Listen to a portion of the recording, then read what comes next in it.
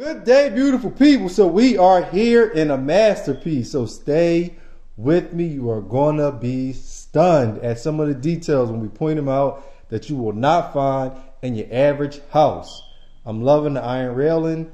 I'm in West Philadelphia, the Mantua section. I love how they tiled the wall here. It just adds to it and it really just flows together. Anytime you see silverback renovations, just get your checkbook ready because you know it's going to be nice. This is not your ordinary cabinets. It just flows.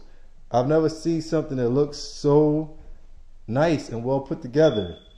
See the 42-inch cabinets, microwave, backsplash goes well, exhaust, and oh, that's next level right there.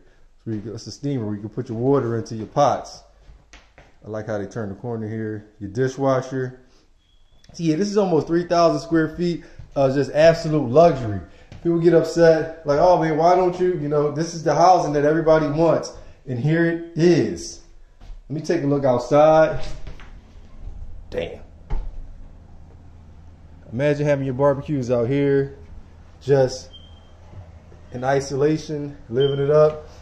Barbecues, nice spades game, whatever you like to get into.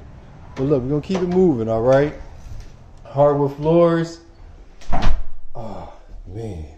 This is 3 stories, 4 bedrooms, 2.5 baths of just absolute luxury. I'm loving the basement because I'm 6'2", sometimes 6'3", and I got a lot of head space in here. Finished basement, you have to have a finished basement. Boom. Washer and dryer. If you do Airbnb, this is perfect. This will be rented out every weekend, and it's not in the hood. You can walk to almost anywhere in West Philly, North Philly, Brewery Town, and you're not too far from the bus station. So if you get somebody that commutes, they can get downtown in 10 minutes. Iron railing. Let's take a look at this back bedroom.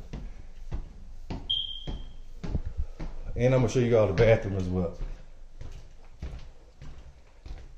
Yeah. Y'all get it. Y'all starting to understand what we got going on here.